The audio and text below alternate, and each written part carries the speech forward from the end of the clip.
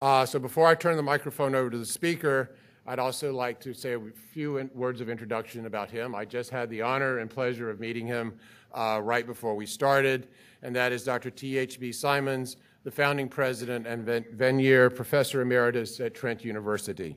He's closely associated with the development of Canadian Studies. He is best known as chair of the influential 1972 Commission on Canadian Studies and author of To Know Ourselves, the report of the Commission on Canadian Studies, which affirmed archives' significant role in Canada's collective memory. He wrote, quote, "Canadian archives are the foundation of Canadian studies, and the development of Canadian studies will depend in large measure upon the satisfactory development of Canadian archival resources," end quote. He is the honorary chair of today's Canadian Archives Summit, so please join me in welcoming Dr. Symons to the podium.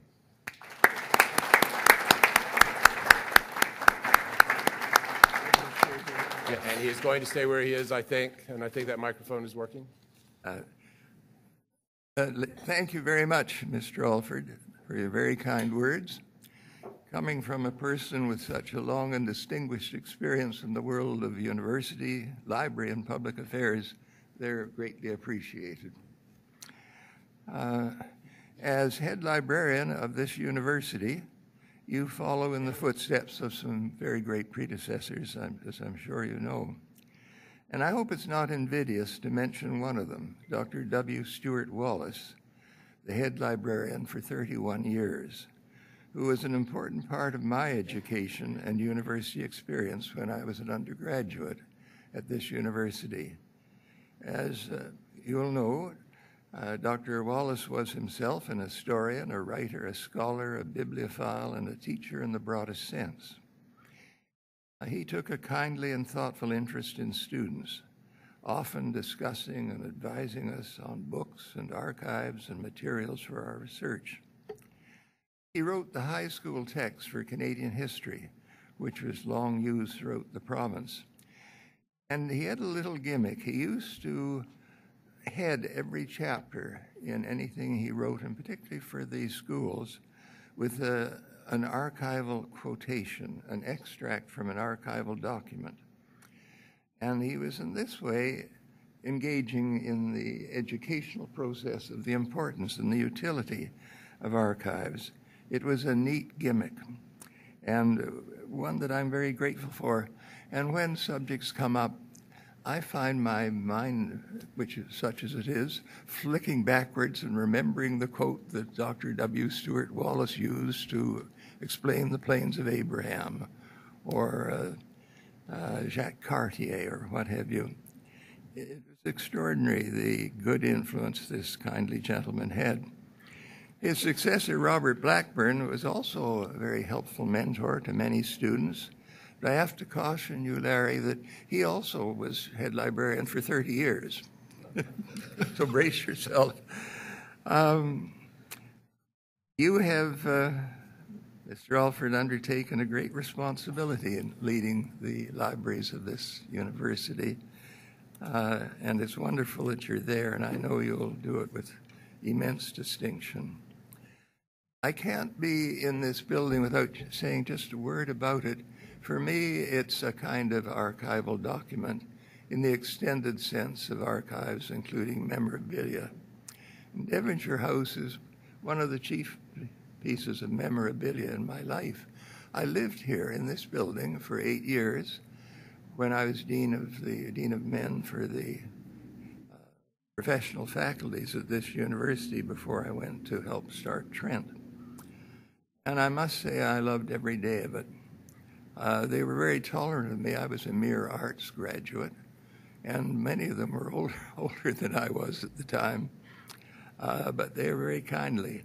And so were the alumni. There was a person who came one day. He had graduated, 30 years before, and had his life in British Columbia, and he had not been back to the university in those 30 years, and he wanted to come and see where he had lived here in Devonshire House. There were 200 students living here. And we had a nice chat, and I gave him a cup of tea and so on. And then he said, could he see room 217? That happened quite often alumni would come back and want to see where they had hung out. And I said, sure, and we went along, and to my astonishment, he pulled out a screwdriver, proceeded to unscrew a floorboard in the cupboard, and brought out a bottle of rye. And he said, I've been thinking about that for 30 years. That, too, is archival, I think. Ladies and gentlemen, colleagues, messieurs et mesdames, I'm really honored and touched to be invited to serve as your honorary chair and to say a few words. They will be few, I assure you, as at the age of 85, I do not have a superfluity of original thoughts, and I have to ration them. So I will speak with care. But echoing Larry, may I begin by congratulating those who undertook the planning and the arrangements for this conference. It's a most significant and unusual conference. It is an enormous undertaking and one that will make most important and timely contributions to the archives of Canada and to the vital services they provide. Many have been involved, but if you will allow me, I want to join Larry in acknowledging in particular the inspiration and leadership of my good friend Ian Wilson. He is the founder of this feast, and we are all indebted to you. Thank you. I do have just a few brief comments, broad comments, concerns, if you like, to share with you on the subject of archives. But first, I must make a confession. That is that I have absolutely no formal or professional or special qualifications to speak on the subject of archives. I have never taken even a course on archives, let alone a degree or a diploma in the field, and I do not know a digitization from an enzyme. My only possible excuse for accepting the invitation to participate today is my profound interest in archives and my profound indebtedness to them and to the members of the profession. I am simply a user, an archives addict, who has become a tremendous appreciator of how greatly our national life has been enriched by archives and how much our national agenda depends upon them and upon always working from them upwards as we endeavor to move ahead as a society. Looking back over the years, I find that, to my astonishment, I've chaired or served upon an immense number of commissions, boards, committees of inquiry and such, federal, provincial, local, international, some 50 of them. And the result is my good friends in the archives at Trent University must curse me daily because each of these has a tale, an archival tale, you know, another few meters of documents from this commission or that board. And Janice Millard, who is in charge of the archives at Trent, is here today, and she can perhaps tell you how many preposterous cubic meters of archival material I've inflicted on her as a result of these various interests.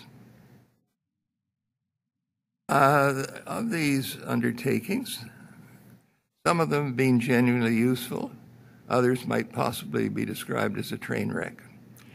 But they all produced archives, and they all have tales to tell and are perhaps of interest to researchers in the years to come. Perhaps on balance, I might be allowed to believe that this work, done with so many others, has been of some public value.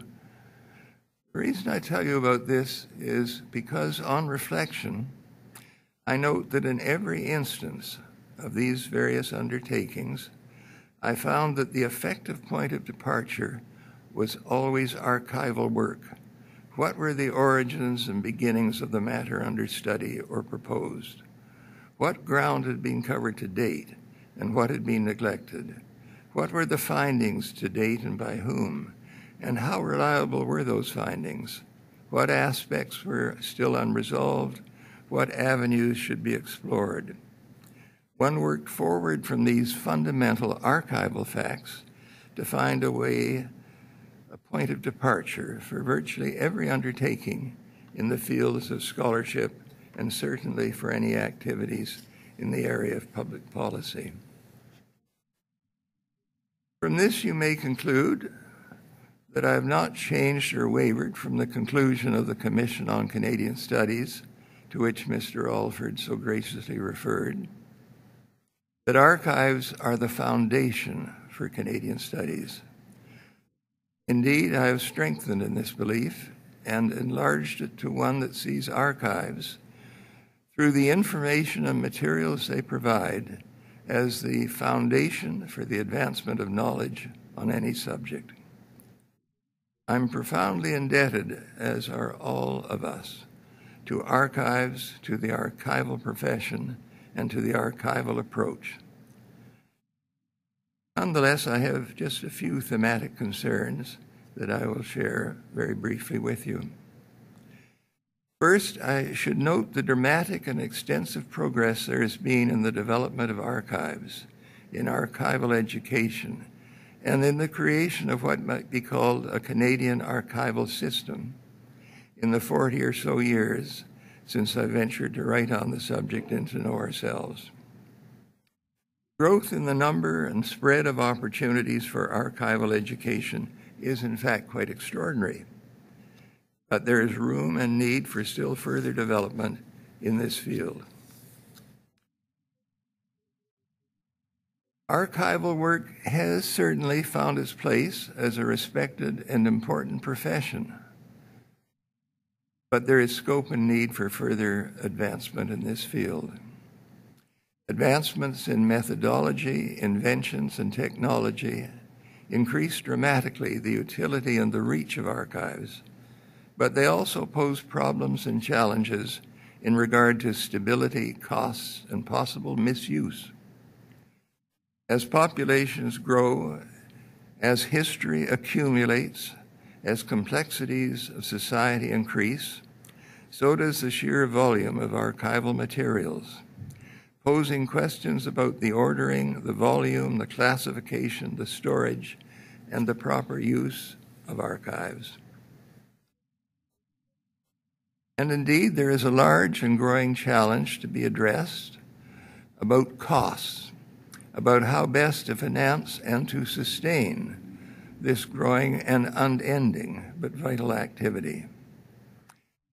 There are also mounting ethical and political questions about the proper and improper use of archival information and about what controls and regulations should govern such matters, and designed by whom and monitored by whom. And there is always, I think, the most basic question, may be useful to take under consideration and to review at periodic intervals. That is, what are archives? What is the definition of archives? Is there, in fact, an agreed definition of what? Take a look at the Oxford Dictionary and then at Webster, and one's on Saturn and the other's on Venus when they talk about archives. One says archives includes paintings and memorabilia and sites, and the other says it's essentially the care and keeping of public documents. And these are substantially different views. And they finding acceptable, workable definitions is more than a question of semantics. It's very important in planning the education and the development of the profession, in allocating resources and time and budgets, to know what the range is, what the agreed definition and scope of the activity is. I'm sure that those deeply involved in the profession have a clear view of it. I hope that they may share it a bit more with the interested members of the public. One area that interests me and perhaps has not received as much attention as it deserves is the what is the relationship between documentary archival resources and other artifactual heritage resources? Clearly, there are archival dimensions to artifacts, ranging from wampum and medals to Devonshire House. There's something there to be explored and defined and bridged. Each artifact, whether it's accompanied by print, has a story to tell. It's a piece of heritage to read. A building, a site, medallions, wampum, they're all artifacts, but I believe they're archival too, in a sense. And it's disturbing to me that so much of the work being done in a field which I'm spending much time on now, the built heritage, the man-made heritage, the historic sites and monuments and buildings, probably is not adequately plugged in to the documentary heritage which can explain it and inform people about it and be of so much help in providing guidance on how to treat and develop and respect the artifactual and the built heritage. I think there's scope and need for elements to work more closely together.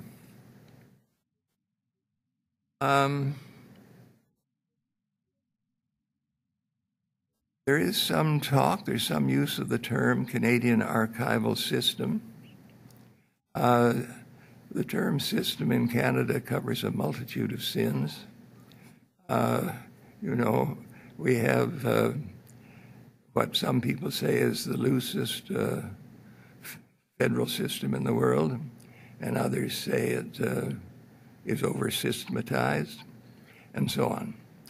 But I think it's necessary and important, bridging the territorial distinctiveness of regions and of our cultures and languages, to bring into a closer collaboration all of the activities and organizations and agencies which are engaged in the pursuit and preservation of the country's heritage and which record and study this heritage.